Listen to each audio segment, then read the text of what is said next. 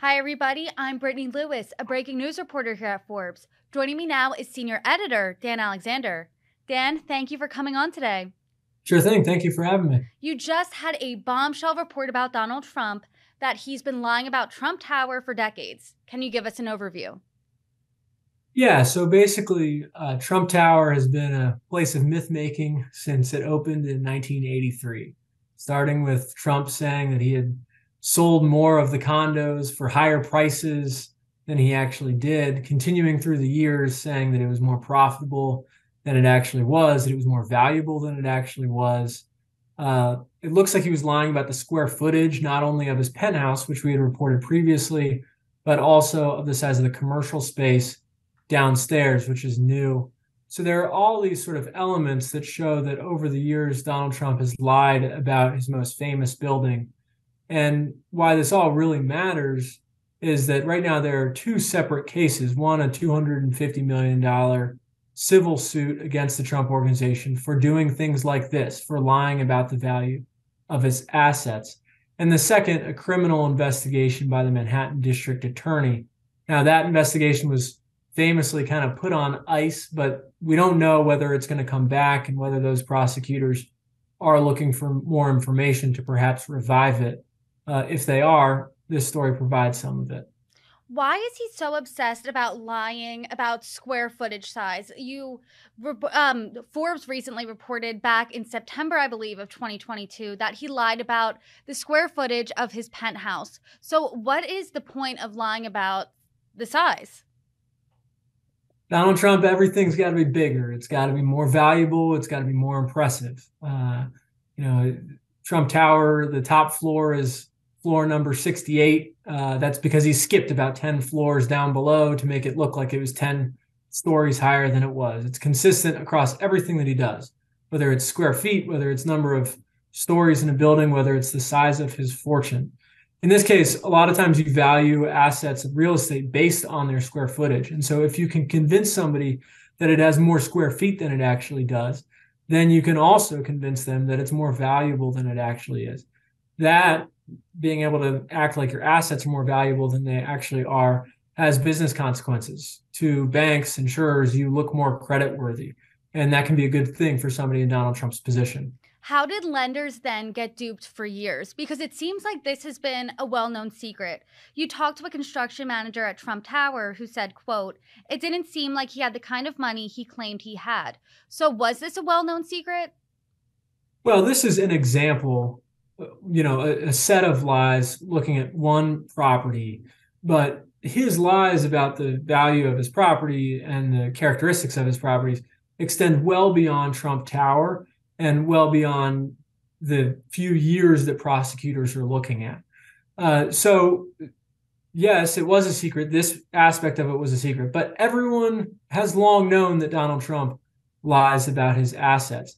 I think that one of the key points here is that although you can know that he lies about his assets, you can still be surprised by the extent to which he lies about his assets. So, for instance, if he says that he's worth $10 billion, and you go and you scrub the numbers and you conclude, no, no, no, he is way making this up. He's actually only worth $5 billion. You're probably going to pat yourself on the back and think, wow, I really did a good job there calling him out on that. But what you might not understand is that he's not worth $5 billion. He could be worth $2 billion. And so you might be congratulating yourself for having scrutinized him so much while simultaneously attributing an additional $3 billion to him. And I think that that ultimately is what the question is with the banks. Yes, they saw through his lies, like everybody did. Did they see through all of his lies? And it's becoming clearer and clearer that, like everyone else, no, they did not. They were fooled by some things and trusted him on some things too much.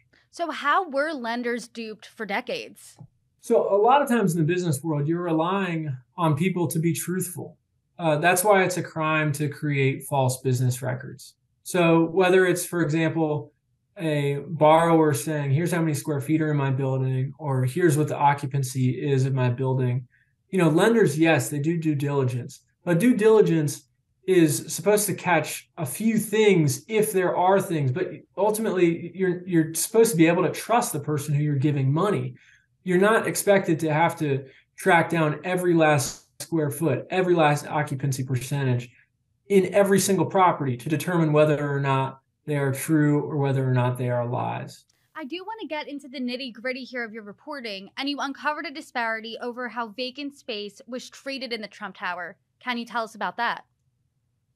Sure. So if you look at the Trump Organization's property tax appeals, you can see that they said that there was about 234,000 square feet in the commercial section of Trump Tower. If you then look at the lending documents, those say that there's about 244,000 square feet. So there's a slight discrepancy there, which is interesting. But perhaps more interesting is the fact that in the tax documents, it says that a significant percentage of that building is vacant.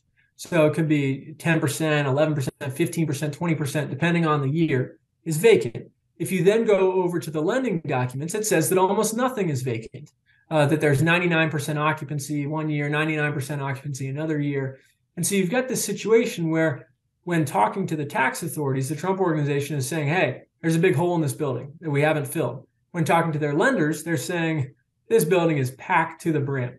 Talking to Forbes reporters about Trump and his taxes over the past year, a word that has come up is that he's creative. He's extremely creative with his taxes. Is this a case of being creative with some vacant space, or is this purely illegal? These are lies. Saying that somebody is being creative is itself sometimes a creative way of kind of hedging your bets. If you look at the Trump Organization's behavior and the number of inconsistencies over the years, it's impossible to conclude that these are anything but lies. We have them in their documents saying that there is a certain amount of square footage in one place and a different amount of square footage in another place and a different amount of square footage in a different place. It's also consistent with other previous lies that we've seen. Not only were they lying, it seems, about the space at the bottom of Trump Tower, but we know that they were lying about the size of the space in the penthouse of Trump Tower. That's one that they've already admitted to. So I wouldn't give them too much credit here. It's not that creative to say that your building is a different size than it is. It's just a lie. You're saying it's a lie in no uncertain terms. I want to quote you from your reporting. You said there is no doubt that Donald Trump is behind all this. How are you certain of that? Well, if you look at the documents, for example, on one of his statements, well, on most of his statements of financial condition, but one of the ones that we're focused on here, it says explicitly that these valuations were the creation of Donald Trump in working with his associates and other partners. If you look at the documents, he has signed documents in his own hand saying what the square footage is of certain parts of this building. And then in other instances, the Trump Organization is submitting different information. If you listen to his own voice, he's spoken to Forbes and has said numbers that are wildly different than not only what the original documents say, but even that are more aggressive than what the puffed up documents say.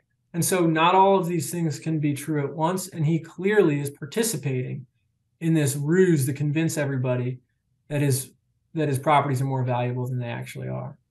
I want to talk about how big of a deal this is. There have been legal troubles swirling around Donald Trump, multiple investigations, lawsuits since he left office. And how big of a deal is this one? Well, overall, his problems with manipulating the value of assets are a huge deal for him. He's facing a lawsuit for $250 million.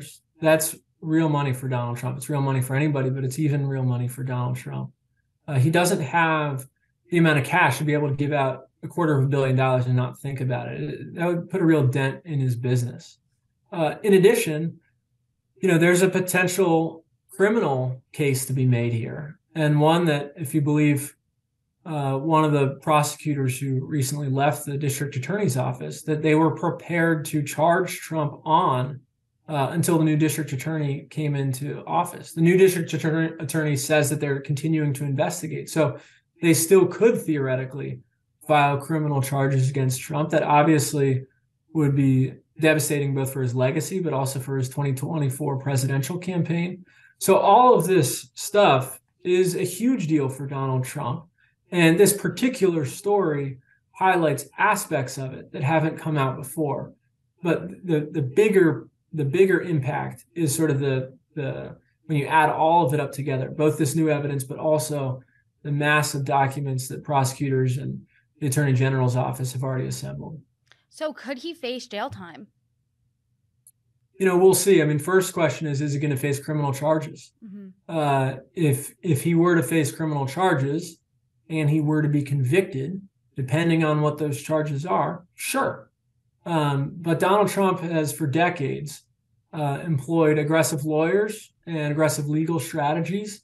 And I think in this case, the fact that they haven't already filed criminal charges against him suggests that it might be one more instance in which he basically is able to lie and get away with it. But ultimately, time will tell. And you said that this does have the potential to impact his 2024 aspirations. Do you think this could be the lethal nail in the coffin to his presidential run? People have been calling nail in the coffins for Trump about every controversy that's come up over the last who knows how many years. This guy doesn't go away. And I don't think that he would, even if he were facing criminal charges. Ultimately, if you step down the list of hypotheticals, yeah, it could be a big problem for him and for his presidential campaign. Does that mean that it does political damage? Does that mean that he's sitting in jail? You can come up with a lot of different possibilities, but he's not going to go away. And, a simple controversy at this stage, it's way too early to be saying, oh, this is, the end of his campaign or anything like that. Well, Dan Alexander, thank you so much for your reporting. Thank you.